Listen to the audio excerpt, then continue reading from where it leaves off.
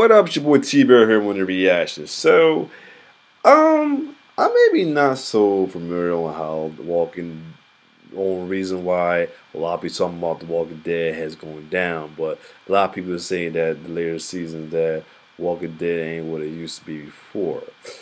Like, and I'm like, I've been watching it. I watched it through many of the.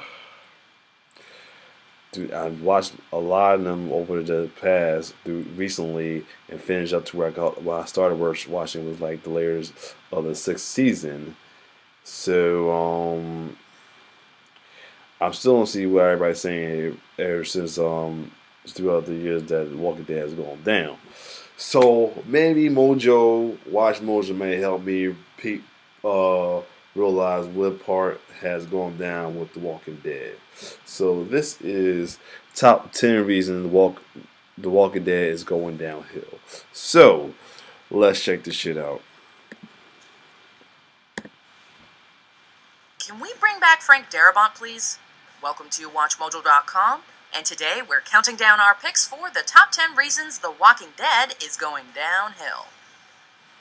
Before we get to our list, we want to know, are you still fully invested in The Walking Dead, or are you in the slow process of shambling away? Let us know in the comments, and be sure to check out our discussion over at Mojo Talks about what's been killing The Walking Dead in the link below. For this list, we're taking a look at how far the series has come, and examining the points that make us shake our head in shame and wish for earlier days. Whether it's due to poor writing, inconsistent characters, or anything in between, if it's bringing the show down, it is eligible for this list. And since a lot of these gripes are tied to plot points old and new, a spoiler alert is now in effect. Alright, see it. Number 10. Characters make stupid decisions at an alarming rate. Splitting up is never a good idea in any horror-themed show or movie, yet it happens all the time. In The Walking Dead's case, you'd think our survivors would be a little smarter when it comes to this. They've been out there surviving for years, yet they still go off on their own little adventures, getting killed in forests and mucking up plans that were already set in motion. In most cases, the characters, both good and bad, are intelligent and come up with great plans. Other times, they appear to have an IQ of 1. Number 9. The series struggles to justify its own existence. Oh yeah, this. Honestly, when every second Funny person is about it, I had talked with my coworkers about it, and they mentioned this part right here with the Terminus, the whole Terminus thing, pretty messed it up. Turned into a madman, what's the point of even living in this world? It's been years of starvation, violence, horror, panic, and heartache for our heroes. You don't have to do this. Why keep fighting? What's the point of living in the world where that is your life? If there were a goal other than fighting the big bad guy, maybe we'd feel more inclined to see how Rick and his group fare. How about infected animals? Zombies slowly turning back into humans?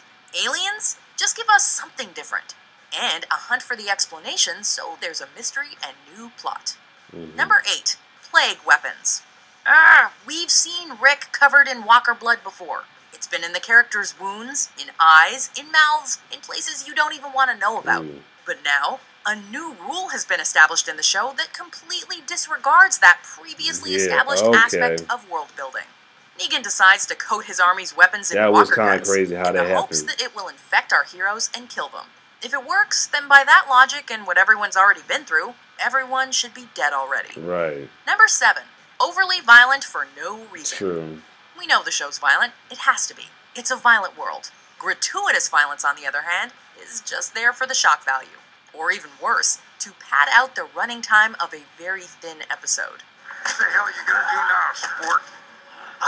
Oh yeah, putting a man's neck off like that with some vampire. It doesn't add anything besides showing off some admittedly impressive use of practical makeup. Lord. And after a while, the audience just becomes numb to it. Glenn and Sure, Abe. that takes viewers on the same journey as the Spencer. characters, Ooh, but it doesn't make the constant violence any less tiresome. Number 6. The cheap ploy cliffhangers. They mentioned that too, cliffhangers. They get people talking and eager to find out what happens next. But The Walking Dead has been full of them lately, and their impact has almost completely been lost. The major one was not revealing Negan's victim at the end of Season 6. Yeah, a lot of people was pissed about that. I watched the reaction on that though. Like we react to that episode. a lot of people was pissed at that cliffhanger. It was crazy. From that, we got the infamous Dumpster Gate, a Glenn death fake-out that cheapened his actual death later on. We also got Daryl being shot by Dwight, only to find out it's just a small wound. Come on, guys, give us real tension and stakes, not these cop-outs. Number 5, it's too hard to get invested in the characters. We cared about these characters in the beginning. Each member of the group was fully thought out and developed, and brought something to the table. These days, though, it feels like we get a half a dozen new characters every episode who are set up to be an integral part of the team, yet they get like 5 minutes of screen time per couple of episodes. We can't even remember their names half the time, or where they even came from. So why should we feel anything when they bite the dust? Or in some cases, just disappear. Looking at you, Heath. Yeah, what the fuck happened to Heath? Stretching out plot lines far too long. Remember when Season 2's endless search for Sophia felt like a drag? Recent seasons make those episodes feel like action movies in comparison. Nobody wants to watch the group walking for 10 minutes an episode. We want drama, action, and horror. A shorter season would tighten the pacing of the show and trim all the fat. We all know that when The Walking Dead is good, it's really good.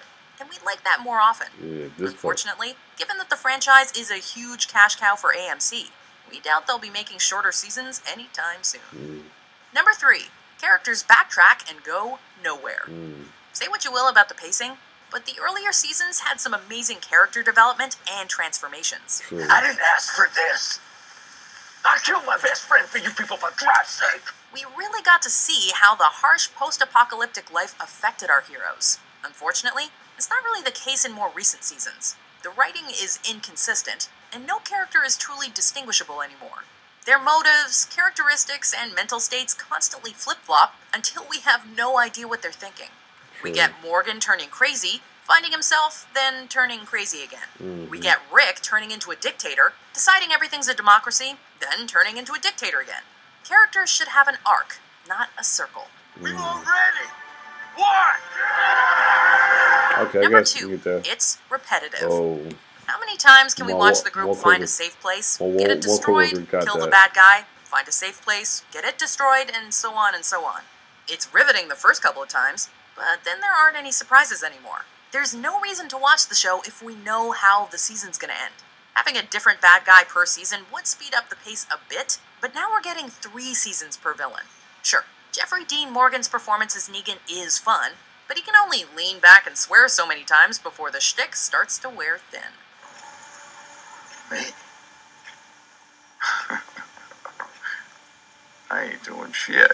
Number 1, there's no end in sight. Oh, We can allow The Walking Dead to not have a clear objective in sight for the first couple of seasons, but after 8 seasons, we need some kind of goal or reason to keep watching. Just surviving isn't exactly an exciting plotline to watch, and apparently, neither are endless assassination attempts on Negan.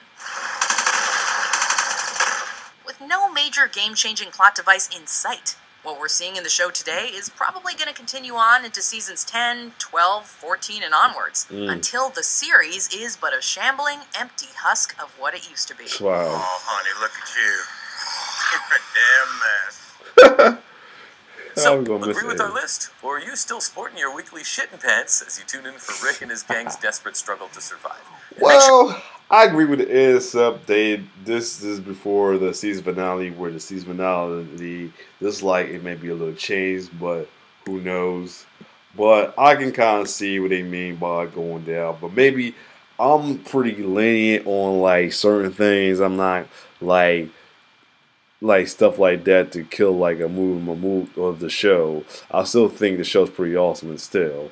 But I understand what I guess me, because I watched the later episodes, later season first, instead of watching from beginning to end, could understand. If I watched from beginning, I probably understand why it's considered going downhill. But I still feel like this Walking Dead is still pretty awesome to watch, though. It's still worth watching, though, in my opinion.